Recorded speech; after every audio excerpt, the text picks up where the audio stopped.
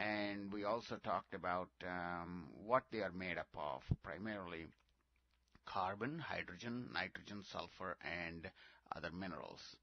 And we need to know what forms when these carbon, hydrogen, nitrogen, sulfur, and other minerals burn, and they are primary combustion products. Primary combustion products are basically what forms when an element reacts with oxygen.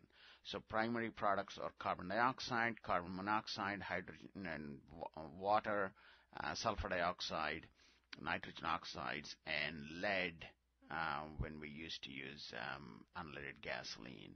And you also need to know how each of these are forming. Like carbon dioxide, how does it form?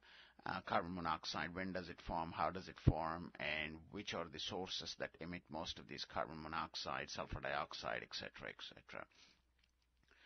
Secondary pollutants and difference between primary and secondary pollutants. Okay, you must be careful about that. Secondary pollutant is a pollutant that forms after primary pollutants are released, and they react amongst themselves or something in the atmosphere and form secondary pollutants.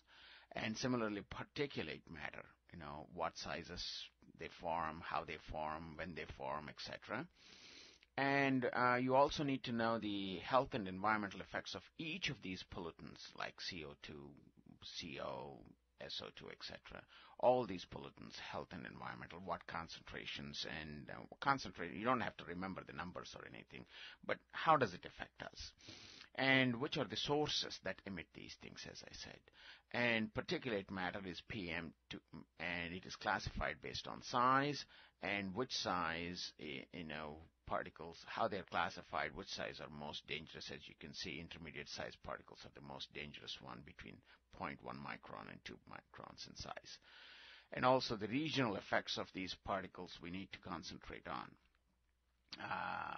Global and regional effects, for example, CO2 causes global warming or sort of global climate change, and SO2 and NOx cause acid rain, etc., etc. All right, and greenhouse effect. What is it, basically? What is greenhouse effect? Definition, or precisely, what happens, and which are the gases that contribute to greenhouse effect. These are the gases that contribute to greenhouse effect. You need to know these. And some of these gases are more powerful than the others, so you need to understand what is global warming potential, or GWP. And you need to go through the textbook or your notes about CO2 and temperature profiles, how they changed in the past, in 150 years and even before that, and what are the reasons for those changes. And as we talked about in the textbook, basically, what is responsible for these kinds of changes, and pre-industrial concentration and concentration right now, what it is, and reasons for concern. And you also have to think about natural causes. Some people argue that it is happening naturally, so you need to know what are the arguments that are made for natural as well as human-made changes. Global warming, what is it, and difference between greenhouse effect and global warming, and factors affecting global climate change. What happens? What happens when global climate changes, global temperature changes and sea level changes, and polar ice caps melt and precipitation levels change? Precipitation generally increases because there is more cloud cover. And also, what is for certain, what is for not certain, and feedbacks. Feedbacks are like, when low-level clouds form, it can increase actually the it can reflect the sunlight, actually increase this fraction of sunlight that can penetrate through thick clouds, and so the planet might be cooling down. And if the higher level clouds form, it may be warming up. So those are the things that we don't know yet completely, what kind of clouds form. So uncertainties and certainties, for example, the Great Ocean Belt Conveyor phenomena, and so on and so forth. And you also need to know what you can do to reduce potential global warming, individual steps.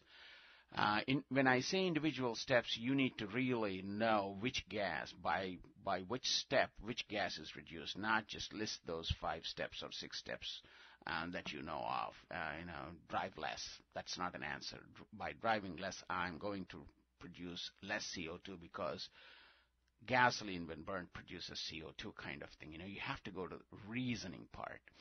And acid rain and ozone. Acid rain and ozone, how they form, basic chemistry you need to understand. You don't have to write balanced equations, but what goes into it and how these, under what conditions these things form. And the gases that are responsible and conditions under which these things form.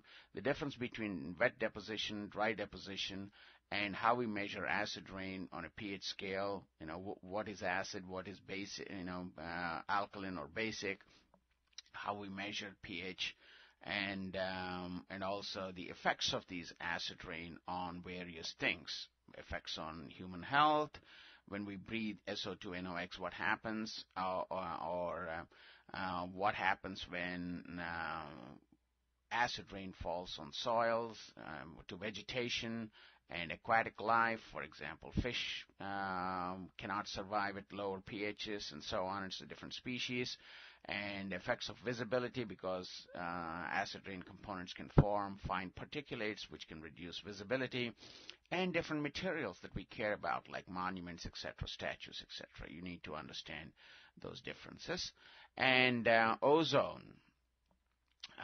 Ozone, basically 2 types, good ozone and bad ozone. So you need to understand why this is called good ozone, why this is called bad ozone. This good ozone shields us from UV light, and because it's far away in the stratosphere, and this should be stratosphere, not troposphere here. And global ground level ozone. Ground level ozone is formed by NOx and VOCs reacting in presence of sunlight, and why we call this bad ozone, why we call this good ozone. And ozone hole, what is it? Is this really a hole, or what is that ozone hole? Why do we call that ozone hole? When the concentration goes down below a certain level, it cannot shield us from the UV rays that are coming from the sun, so we call that an ozone hole. And what are how we are destroying that ozone and causing depletion of ozone. And causing the problem of more UV rays coming in. And also you need to understand at the ground level, how the ground level ozone is forming and turns into photochemical smog, basic chemistry, what are the reactants that are going in. You don't have to actually balance the reactions or anything, but you need to understand the conditions and what are the